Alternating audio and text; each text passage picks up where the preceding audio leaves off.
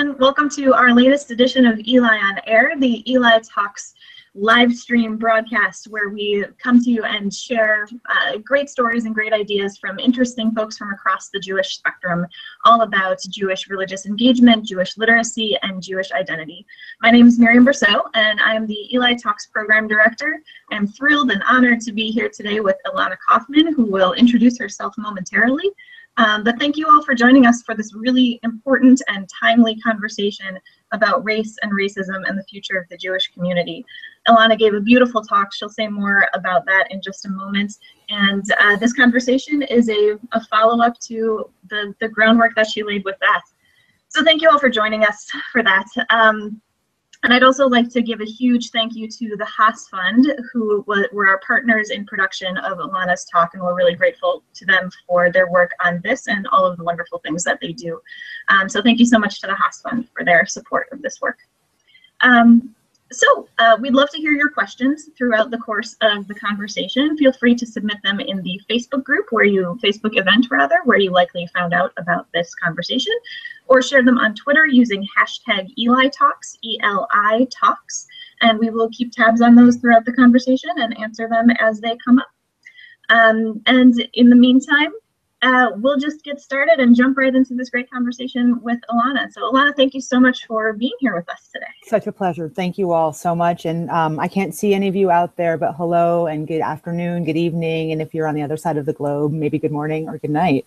My name is Ilana Kaufman. I am the Public Affairs and Civic Engagement Director for the Jewish Community Relations Council in San Francisco, California, in the Bay Area.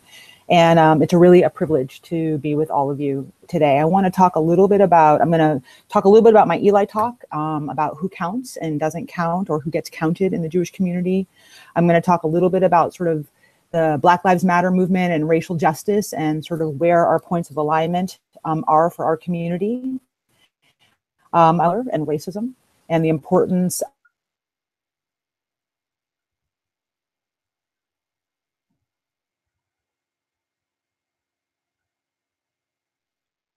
community want to be involved in your synagogues, and really expanding our Jewish world to be much more inclusive of all. I also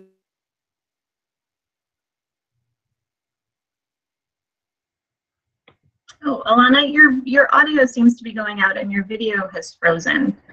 So if you can hear me, maybe you want to just close out and re-enter the Hangout by opening up that link one more time. We'll ask our viewers to be patient and supportive as we just work through an unexpected tech glitch. Just a moment.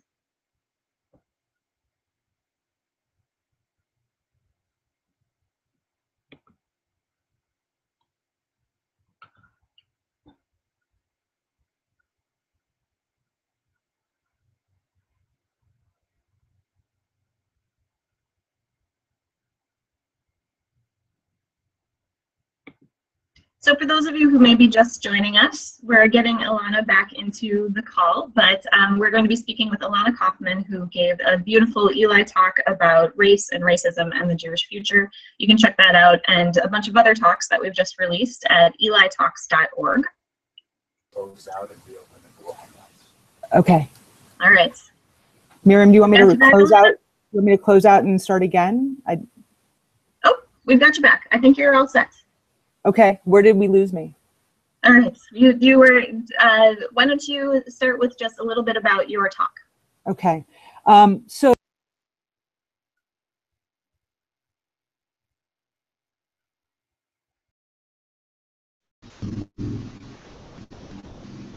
do you want me to go on a hard wire? This seems to be, let's try this connection and okay.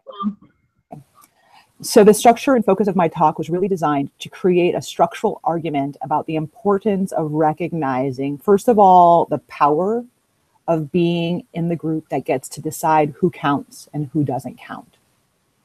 And it was really important for me as a Jewish community professional who is privy to all of sort of the research and data about who is in the Jewish community. It struck me how important the dynamic between power and privilege is when you are the counter and when you are someone who gets to be counted if you count. And that structure has lots of historical reference points for us as Jews. We see that originally in Bamidbar, when counting had a very specific purpose, which was, as I share in my talk, kind of identify who the Jews are. And it gives us a little insight into who kind of matters and who counts at those specific historic moments. And let's jump all the way to 2013 to the Pew Study.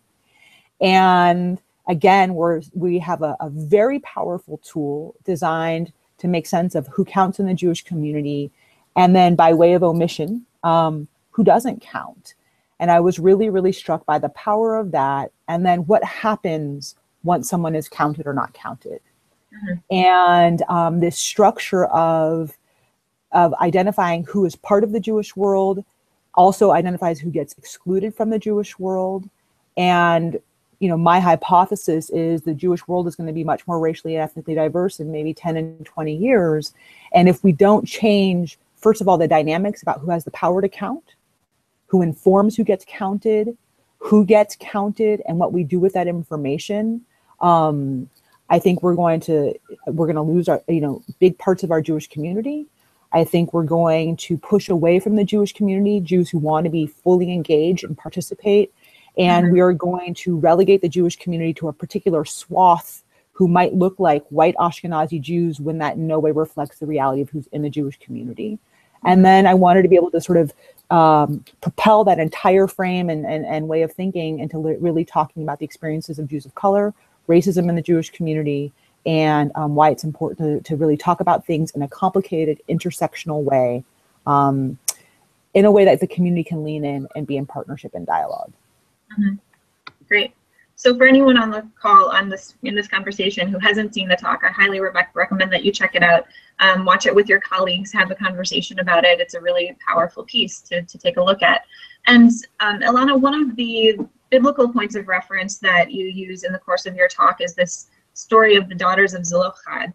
And I'm curious if you can say a little bit more about that reference point, and to what extent you talk about this idea of a halachic course correction, which I think is a great phrase. And so I'd love to hear you say a bit more about that, and in what ways can that story act as a model for working towards and achieving racial justice today, and where perhaps does it fall short?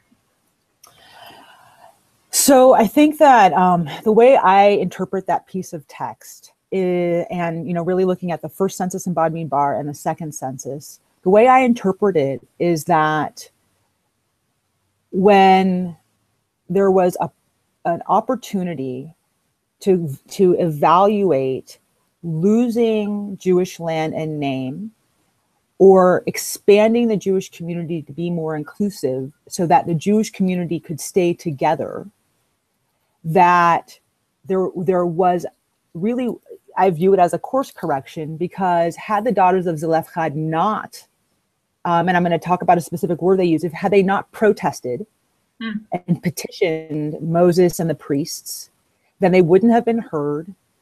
They wouldn't have had their protests considered.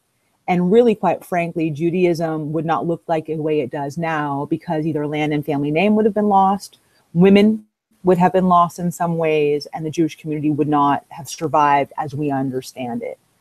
If you look at the Hebrew in the text, it is not that they requested Moses and the priests in the assembly to consider a possible alternative to their current plan, as expressed in the text. The word is petition and protest. And so I think that's instructive for us in the Jewish community, that sometimes, and it doesn't mean that it's impolite, it doesn't mean it's aggressive, it doesn't even mean it's out of line. It means that sometimes we, who have to create change and catalyze change in the Jewish community, have to choose to petition and protest rather than request, because a request suggests the response could be no. And a petition and protest compels the audience of that protest to understand that this is important in a different way. And I think that when we look at contemporary expressions of that tool of petition and protest, as Jews of color, as people who want to more deeply engage the Jewish community in racial justice work, sometimes there's times where we should ask, and sometimes there are times when we have to push or protest and nudge. And we see a successful example of that with the daughters of Zelophehad. And we also get permission to act in their spirit, given the importance and the success of the protest found in that piece of text. And so I think it gives us tools, it gives us strategies, and it reminds us that protesting and petitioning is not only okay, it's halakhically, it's textured, you know? And I think that's powerful. Yeah, absolutely. And I think it also, there's something there also about the precursor to being counted as being seen, right? And so there's something about the daughters kind of approaching Moses and making themselves seen in order to petition and to protest and to bring on the change that was needed for that. That's right. And I also think part of that is, in my interpretation, there's an implicit assumption that there's no malintent on the part of Moses and the priests in the assembly. Mm-hmm. It's not that there's a malicious omission of the daughters of Zelophehad. It's that they haven't yet thought in that way, and they haven't been inspired to be more expansive in their thinking. And the tool of the protest inspires expansive thinking. And so we get to borrow that as something that's positive and passionate, and instructive in that way. Great. Yes. So I'd like us to back up a little bit, because there's another really key piece of your talk in which you address this equation of Jewish with white, which my understanding is, and this is my limited understanding of history, is that white has always been kind of a malleable category, and Jews have not always been part of that set. Yeah. And so I'd love to hear a little bit about the history of how Jewish kind of ended up being equated with white, and what some of the implications of that have been for the community. Sure. I mean, and I think that so when our Ashkenazi brothers and sisters, my mom is an Ashkenazi Jew, my context is an Ashkenazi cultural context. When our families of Ashkenazi background came to the United States, they didn't come here with white privilege. They came here as people who were coming from Poland and Romania and other countries where they were received in the United States as people of ethnicity, and in some cases, people who were othered in ways that were reflective of being viewed as non-white. And many were running from persecution. Many came in poverty and had the same sort of struggles that other communities of color have experienced in the United States. Not only that, our families came into sometimes labor contexts where they were put into labor situations that were not esteemed. Some worked in sweatshops. And so the context was very, very difficult. In the United States history, as we've moved forward, Jews who have Ashkenazi background have had to grapple with the marginalization, the oppression that they felt as people who are Jewish and people of ethnic backgrounds, while also on a continuing upward mobile path that has led them toward being viewed as white in a US context that's highly racialized. And so, I mean, I want to recognize that this context in the United States is very specific. We have a deep, deep history and pathology around race and racism in this country. And it pushes Ashkenazi Jews to have to grapple with their own history of marginalization and oppression, their own identities as people of ethnicity, and their own experiences as being marginalized as people of ethnicity, while at the same time, over the arc of time, especially if you look at like the 1960s to now, there has been tremendous gain and tremendous power and privilege achieved by white Ashkenazi Jews in this country. As a result, and within a context where people of color, meaning those without white skin privilege, while we have been further marginalized in this country, Jews with Ashkenazi background have had to grapple with the privileges that they've gained, the perception that their ethnicity is now white, and then the role that the privileges that come with that white ethnicity have within the context of a racial justice movement. And so a couple of things. It's hard. When I talk with our Ashkenazi, like our white-skinned Ashkenazi brothers and sisters, our sisters who have the privilege that comes with having that dual parental white Ashkenazi background, there's a real sense of, what I hear is a sense of loss around their ethnic identity, a sense of fear about if we give up that whiteness or that ethnic identity that's now interpreted into whiteness, that Jews will become washed into the mainstream, and then, you know, the opportunities for losing identity and increasing anti-Semitism might increase. And a loss of sense that Jews are not like other white people and don't have the same privileges as other white people. And I think the challenge and the opportunity is to have to hold the reality of Jewish ethnic background alongside the reality of the privilege that comes from white skin background, and then the responsibility that is required with that white privilege vis-a-vis racial justice in the United States. And it's complicated. I appreciate that some Jews with that background don't identify as white. And I want to encourage the complexity of holding on to the ethnic identity while also recognizing and grappling with the privileges that come with the white skin, with the background and the privilege that comes with white skin. So I think, so the part that your talk ends up focusing on a lot, and the thing I'd like to touch on now is that where does this leave Jews of color, right? So we've got white Ashkenazi Jews who have this background that, you know, in addition to thinking about the, you know, going back to the Torah and thinking about slavery and using that as a point of identification with a lot of African Americans whose backgrounds come from that exact experience in an entirely different context. But then, as you address in your talk, you end up with this not only this equation of white equals Jewish, or Jewish is white, rather, but also that, you know, Black folks can't be Jewish, that there are no Jews of color.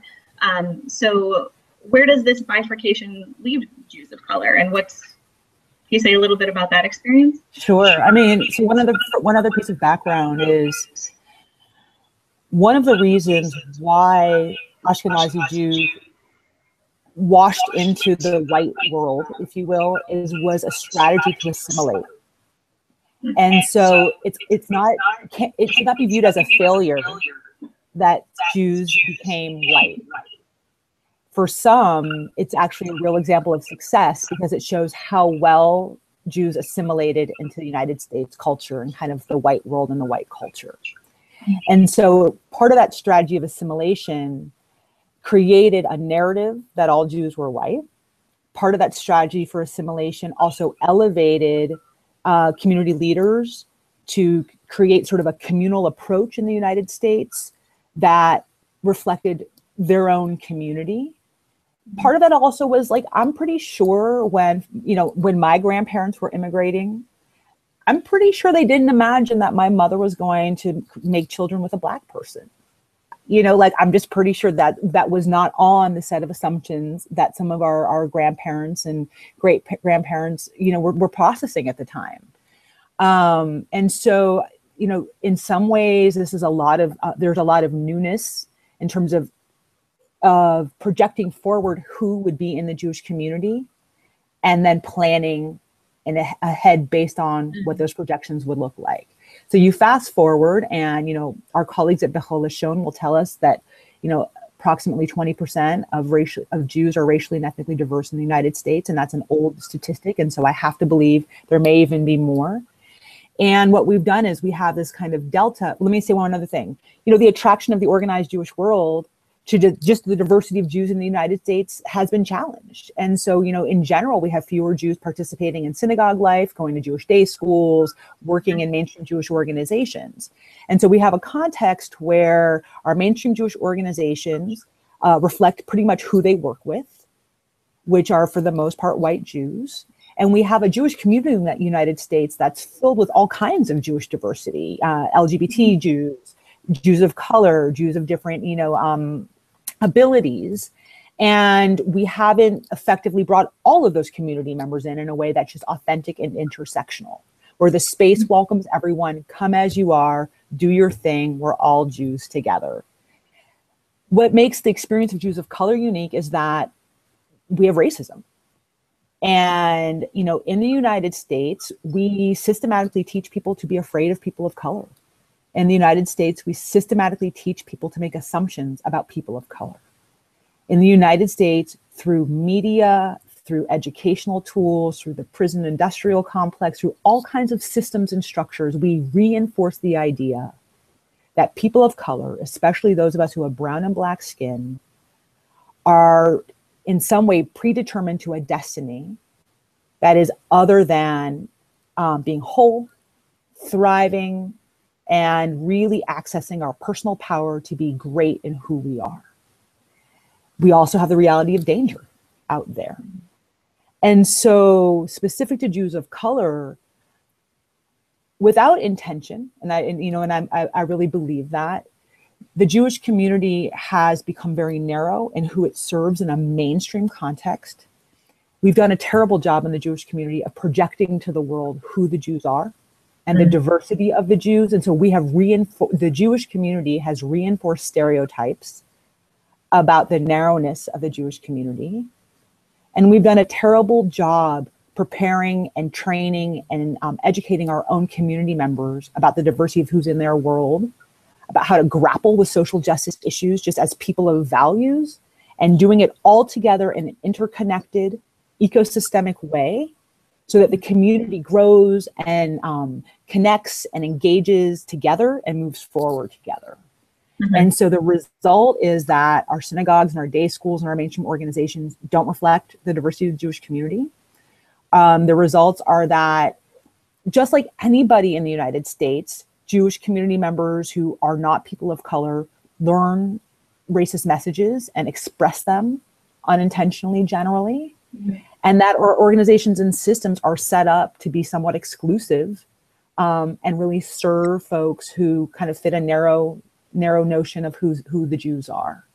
And so Jews of color have to grapple with wanting to engage in their faith, dealing with sort of filters of racism inside the Jewish community, and then all of that existing within the larger world that is filled with racist tension at this time. And it's hard. It's hard. Yeah. And I'll say it like there's points in your talk. You have several anecdotes, stories, personal stories, and sharing others' experiences of these moments of microaggressive expressions of racism. And it's like, that's like shift in your seat uncomfortable kind of stuff for the mostly white audience that was at that ELI Talks filming. And for me, because I, to be perfectly, plain about it, like I hear those stories and I think, God, that's terrible. And that's not me. I would never do that, Right. And I think if we can take a moment just to talk about the kind of levels or gradations on which racism and racial justice can be addressed, and the levels at which it kind of plays out in a community. Because I think it really is, for a lot of Jews who feel that they are, a lot of light-skinned Jews who feel that they are committed to social justice, that they see that as an element of tikkun olam and things like this. It's a really painful message to hear. And I think maybe having an understanding of the levels at which that plays out will help. Sure. The first thing is like we have to shift our assumptions about just who's in the Jewish community. And I was talking to a colleague the other day who said to me, I grew up in an environment where there were only Jews who looked like me. And I actually never knew. I just never knew there were Jews who looked like you. And she was feeling some real deep feelings about that because she was like, oh my God, I've missed a whole part of my community and my whole world. And so the first level is just like personal consciousness. And in some ways, the organized Jewish community has to project that level of consciousness out to the rest of our Jewish world. And what I mean by that is like, if we are raising our community to believe that there's only one kind of Jew, then they don't have much of a chance of having an expanded sense of who's in the world. And so the first level is those who have the Jewish community where the power lies, like the resources lie to affect change, have to find it entirely compelling to tell the truth about who's in the Jewish community. Because what's at stake is so much worse that sort of confronting the fact that the Jewish community is diverse and there are Black people in it and brown people in it and Latinos and Asians and Native brothers and sisters. That's the first thing we have to do, is have more comfort with the fact that the Jewish community is diverse than discomfort with the fact that it's diverse. The second thing we do at that personal, then we have to go into sort of how do we affect change within our personal spheres, our families, our synagogues, the places where we move in and out as whole people. Mm-hmm. And that comes from, again, like the consciousness. Who's in my synagogue? Who are my clergy? Who's in my family structure? Do I have any friends who don't look like me? Do we have people in our community who don't look like us? And if we don't, let's not like default to like I had someone say to me like, well, we adopted a bunch of, like our synagogue has a family that adopted 7 Ethiopian Jews. Like that's not like the flagship way to deal with community racism. It's like, what's keeping diverse Jews in general from your organized space or your community space or your family space? And what's getting in the way of you being in connection and reaching out? We have our sort of organizational levels, which is, if we have mainstream Jewish organizations that don't have any racially or ethnically diverse people in there, there's a structural problem. Mm-hmm. And, it's this particular part of the problem is not a touchy-feely problem. It's a little bit like, a library book is missing from the library, you go get another one. And I don't mean like you just go get a Jew of color, but if you're hiring this is just good diversity work. This is just good inclusivity work. If you're hiring practices, the values of your community, the culture of your organization only attract one kind of person, then there's a structural organizational problem in there. And there are lots of like design thinkers and systems thinkers and diversity, strategic planners who can help you fix that. And you come up with like a strategic plan to evaluate your hiring practices and systems. The culture of your organization, is it welcoming? And you sort of figure out ways to embed those processes into the work of your organization, your synagogue, your day school. A very quick, real example. Mm-hmm. I was talking to a colleague in, I want to say February, who's an executive director of a Jewish organization, who called me because they had a young man of color who's Jewish who came to work angry about one of the slayings of one of our Black brothers and sisters here in the United States at the hands of police brutality. And the executive director didn't like that this young man brought his emotion into work that day and wanted to ask me if there was a tactful way to tell him to kind of park his emotions. I said to this executive director, like when things happen in Israel, or like when you experience anti-Semitism and you come into work all hot and upset about the issues, or the rest of your staff comes in, do you tell them to check their emotions at the door? Do you tell them to park their perspectives and their anger at the door? And he said no. And I asked him a little bit about why that is. And so right there, that's racist.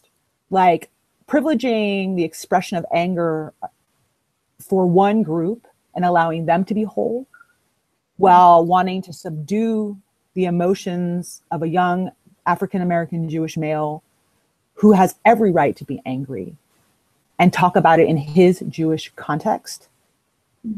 So we also have to find ways to communicate when we're not creating open and equitable spaces to talk about these issues in organizational structures. And then in the bigger picture, I think about all of the leadership organizations and efforts across the continent to support developing Jewish leadership. And I think about, my goodness, like if these are supposed to be cultivating and building the leaders of the future, then we have to project 20 years out and think about who our Jewish community is going to be and literally develop great leadership programs that talk about the intersection of social justice themes, that allow intersectional, multicultural Jews and diverse Jews to be whole and engage in leadership work. And we have to let them speak freely along with our white Jewish colleagues. Like we have to work collectively and in an unfiltered way around developing leadership skills, communication skills, multicultural education and diversity skills, and strategic planning skills. And we have to mash them all together to create new pathways. And we have to bring resources to it. And we have to sort of bring a lack of self-consciousness to it. And we have to give permission to people to be whole and speak freely. Mm-hmm. Awesome. So let's take a moment and dream big, right? At the end of your talk, you have another one of my favorite phrases. You talk about developing a continental strategic plan, which on the one hand, like getting the Jews to do a continental anything would be amazing. Especially around at this time in American history, where there is this bigger consciousness rising, where there is the rise of the Black Lives Matter movement and all of its related offshoots, and where there's this is in the air in the country regardless, and it's a great opportunity with the high holidays coming up, and thinking about our own cheshbon nefesh, right, our own accounting of our own souls and things like that. This is a great time, I think, for us to be thinking about counting and who counts, and this issue of race. It all seems to be coming together. And so tell me about this continental strategic plan from your personal point of view. If this were implemented, and if it were wildly successful, what would that look like? What kind of community would we be living in? I mean, since you've given me permission to think big, I mean, a couple of levels and layers. I mean, at the sort of big community continental infrastructural layer, I would bring together our philanthropists, I bring together our activists, I bring together our leadership developers, I bring together our spiritual guides, our clergy, our clergy trainers, like our Hillel, like our sort of amazing young people, and like I would bring them all together to do like an inventory of community resources. Because we have our philanthropists who have, dollars. We have our leadership trainers that have knowledge. We have our activists who have insight and sort of skills and know-how. We have our young people who have vision, and who have a lack of filter that I'll speak for myself as an older person, I filter still. And so like I would bring together all of the constituents and the stakeholders to do an inventory of our resources and an inventory of our needs. And then you match needs and resources. And so we attend to this on a spiritual level. We attend to this on a training level. We attend to this on an educational content level. Like I'll tell you, when I was in Sunday school, no one told me there was Palestine. And I remember being 19 years old and at a job where I met a woman from Palestine, and I felt like an idiot when I could not comprehend what she was talking about because I had not been taught this concept. And like, that's just no way to live in the world. And that's no way to train Jews in the world. And so, we train at every level. And then I would set goals and objectives. And the goals and objectives would be about sort of what do we want our community to feel like? What do we want our leadership to look like and be like and act like? What do we want to be able to do? If Jew was a verb, what would we want our Jews to do in the world? And how would we want to conduct ourselves? And then, like I would wave my magic wand and we'd start to roll out a plan, and so some of this requires, sort of deep reflection, but some of this just requires action. And we have to sit at the intersection of action and reflection and push. And pushing is not, in pushing, we have to give ourselves permission to push sometimes. Awesome. Yeah. I, for one, am looking forward to that, and would love to help make it happen. Let's talk about, so we are coming up on the high holidays, and we have this opportunity where the Jews are getting together, and I can't tell you how many Facebook posts I've seen from rabbi friends who have said, what do you want me to talk about at the high holidays this year? What should my Rosh Hashanah or Yom Kippur sermon be? And crowdsourcing that, which in itself is fantastic, but I think this issue of race and racism and racial justice and all of that is on our radar, and this feels like a good time for a lot of communities to address it. So, how about initial steps? What are some concrete, tangible? Like I feel the impact of these little tweaks that we can make along the way. Kind of steps that that synagogues or JCCs or independent minions, whoever it may be, can think about in order to help build this vision of this diverse, inclusive Jewish community that you laid out for us. So I think about like the power of the shofar and the idea that when we blow it, the sound is to wake us up, to awaken and stir us. And I want to encourage everyone to like state that they are blowing their shofars to wake us up to racial justice, and to say it in your synagogues and say it in your communities. And when you're blowing your shofar on the porch in the morning, say it out loud, and change the physics of this conversation. Like, we have to be active to change the physics of the conversation and change the physics of this year's high holiday season. And we have to actually say it and do it. So do things like that. This is our time of repair and to reflect and to say out loud where we have fallen short.